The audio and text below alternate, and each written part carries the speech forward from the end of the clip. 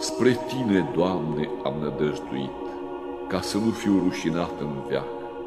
Într-o îndreptarea Ta, izbăvește-mă și mă scoate.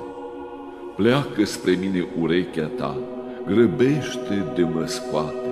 Fii mie, Dumnezeu apărător și casă de scăpare, ca să mă mântuiești.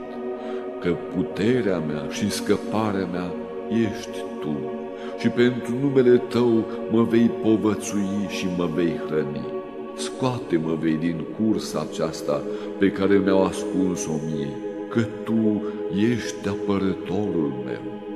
În mâinile Tale îmi voi da Duhul meu. Izbăvi-Tu-mai, Doamne, Dumnezeul adevărului. Urât ai pe cei ce păzesc deșertăciuni în zadar, iar eu spre Domnul am nădăjduit.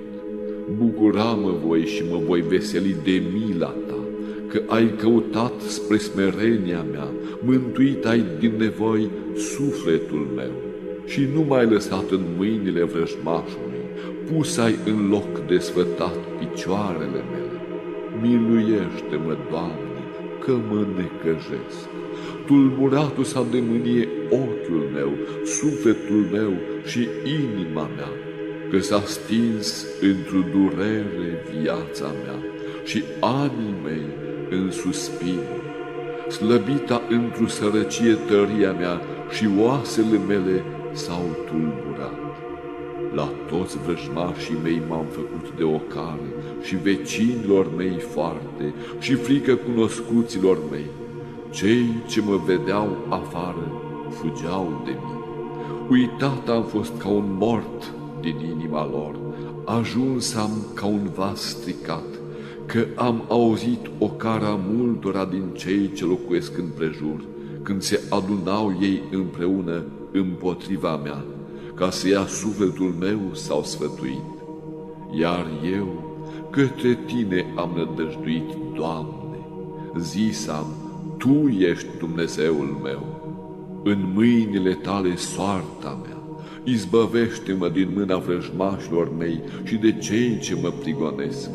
Arată fața Ta peste robul Tău, mântuiește-mă cu mila Ta.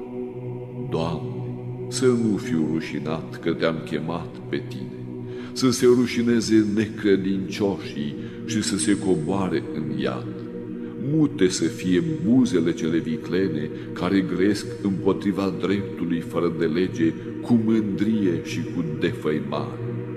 Cât este de mare mulțimea bunătăților Tale, Doamne, pe care ai gătit-o celor ce se tem de Tine, pe care ai făcut-o celor ce nădăjduiesc în Tine înaintea fiilor oamenilor. Ascunde-i vei pe ei cu acoperământul feței Tale de tulburarea oamenilor. Acoperi-vei pe ei în corpul Tău de împotrivirea limbilor.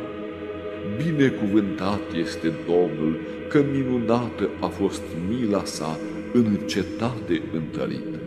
Iar eu am zis într-o uimirea mea, lepădat sunt de la fața ochilor Tăi. Pentru aceasta ai auzit glasul rugăciunii mele când am strigat către Tine.